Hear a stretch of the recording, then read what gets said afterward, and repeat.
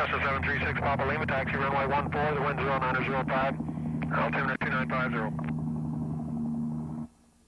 Welcome to hangar number 3 at Laredo International Airport, home of air operations for the United States Border Patrol, Laredo Sector. Well, this morning we are out on a more or less a routine patrol, looking for tracks of aliens that are walking through the ranch country, mainly in the area north of Laredo and west of Interstate 35 and Highway 83.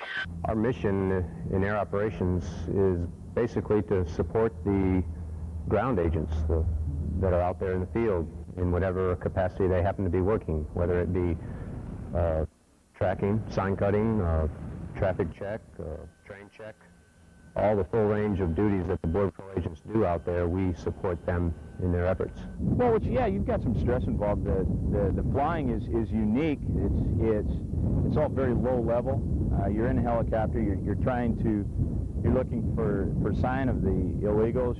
At the same time, you're trying to fly the aircraft. You're watching for wires. You're watching for trees. It's very low level, and throw in the high temperatures and the heat. And yeah, it makes for a somewhat stressful environment. Lately, we've been doing about 500 to 600 apprehensions a month with the helicopters in air operations alone. That's not aliens that have been caught by any of the stations, but those are just apprehensions that air operations themselves were a part of. This is the OH-6A Hughes helicopter.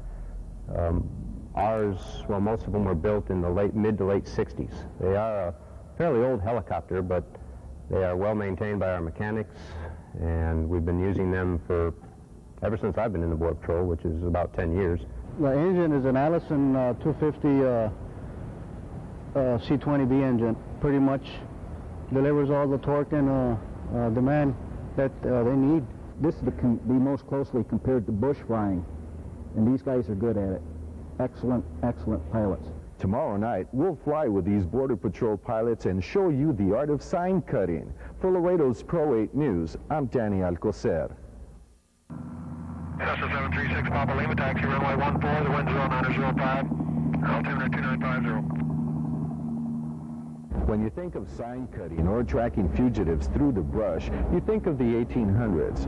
But the United States Border Patrol keeps up that tradition with helicopters. Most people don't have very much of an idea what Border Patrol actually does during the day. But our day mission is primarily sign cutting or tracking. The agent goes out in the helicopter and assists the ground troops. They find tracks, typically a group of 5 or more aliens across the river and start inland. They pick up the tracks, and they start following the tracks with the assistance of the helicopter, and hopefully conclude by capturing the group.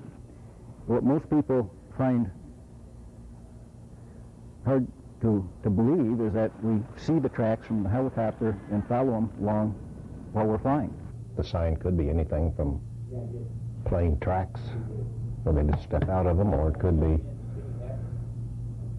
little turned over rocks, broken stick, scuff mark. Those tracks, anybody can follow those when you have to follow the sign.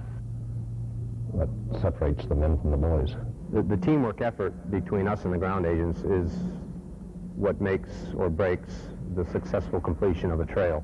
We assist them by keeping them lined up on the tracks, suggesting ways that they can go to get ahead of the person that's on the tracks and look for the tracks up ahead so we can leapfrog and move the tracks much quicker. We can keep the aliens pinned down in the trees or wherever they happen to be hiding, because they know if they get up and try to move while we're in the area that we'll see them. Occasionally, we don't see the aliens from the air. The agents walk right up and literally have to step on them to locate them. That's how thick some of the brush country is out there.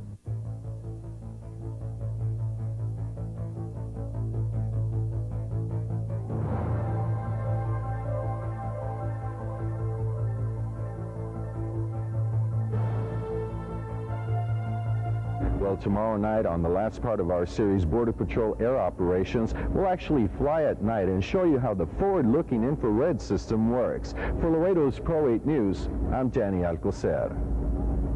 Cessna 736 Papa Lima, taxi runway 14, the wind 0905, altimeter 2950. Well, flying helicopters for the United States Border Patrol during the day can be very demanding. But what happens when the sun sets and it gets dark?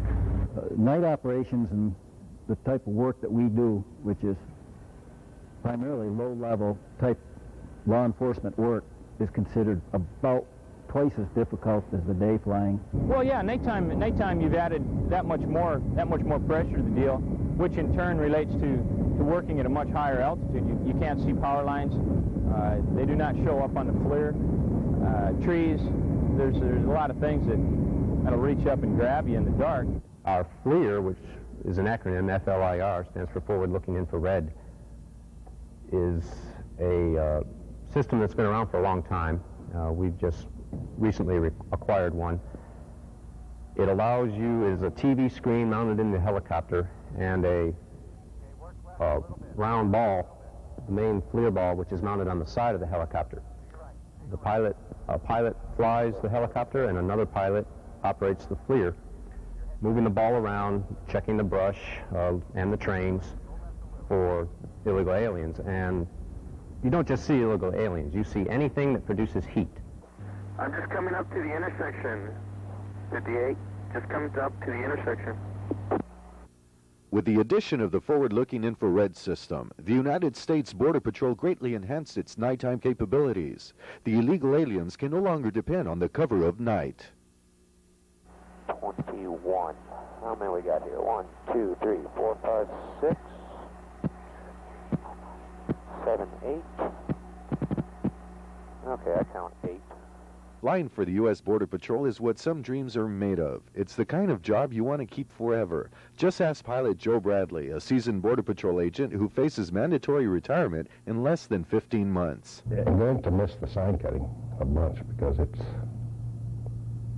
the old manhunt every day. I'm also going to miss seeing all the deer and all the little animals on the ground every day. And I'll probably miss flying because I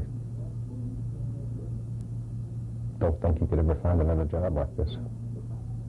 For Laredo's Pro 8 News, I'm Danny Alcocer.